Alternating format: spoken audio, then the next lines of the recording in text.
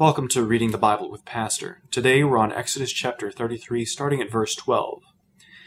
The Israelites have received their punishment, or the word of their punishment from God, with these words from verse 3. Go up to a land flowing with milk and honey, but I will not go up among you, lest I consume you on the way, for you are a stiff-necked people.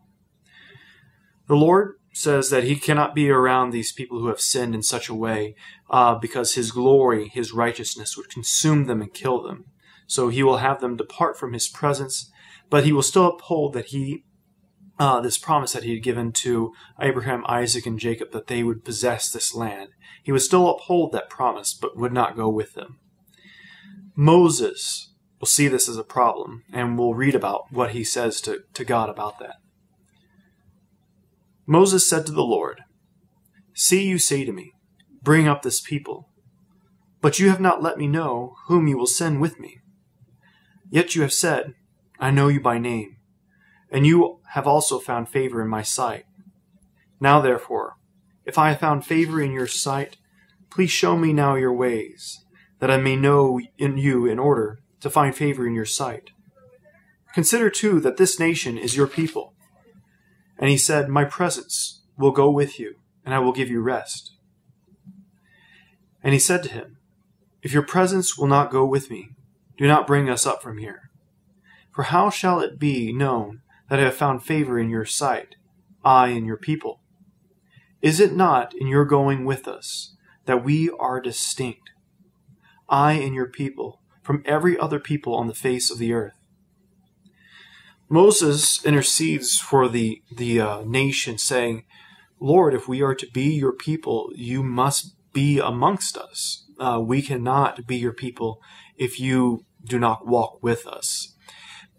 Moses is asking that the Lord forgive the people for what they have done and restore them to being the people of God. The Lord is not leaving them, but rather they have left the Lord. Remember, they worshipped another god. A God fashioned by their own hands. So Moses is asking for an atonement for their sins, that God would go with them again, showing them to be God's people, distinct, separated, shown to be the holy nation of the Lord. Verse 17. And the Lord said to Moses, This very thing that you have spoken I will do, for you have found favor in my sight, and I know you by name. Moses said, Please show me your glory. And he said, I will make all my goodness pass before you, and will proclaim before you my name, the Lord. And I will be gracious to whom I will be gracious, and will show mercy on whom I will show mercy. If you're looking at your text, there in that verse where he says, I will proclaim before you my name, the Lord, you'll notice probably that the Lord is using all caps where it's a big L, and then a smaller, but still capitalized O-R-D. Whenever you see this in the Bible, that's referring to the word Yahweh, or that word that means I am who I am, that Moses received there at the burning bush. So here the Lord is saying, I will proclaim who I am, because I am who I am. What I have said is what I will do. I will be with my people. Verse 20. But he said, You cannot see my face, for man shall not see me and live. And the Lord said, Behold, there is a place by me, where you shall stand on the rock. And while my glory passes by, I will put you in a cleft of the rock, and I will cover you with my hand until I have passed by. Then I will take away my hand, and you shall see my back, but my face shall not be seen. So Moses intercedes for the people and says, Lord, forgive us. Draw us nearer to you so that we may enter into the land of milk and honey and be your people.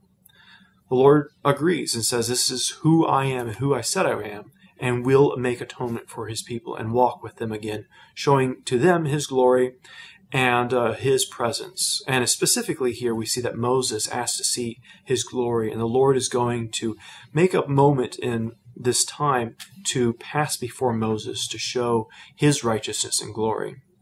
We'll pick up next time with Exodus chapter 34. As always, please subscribe to the channel and share this with others so that they may also read the Bible with Pastor.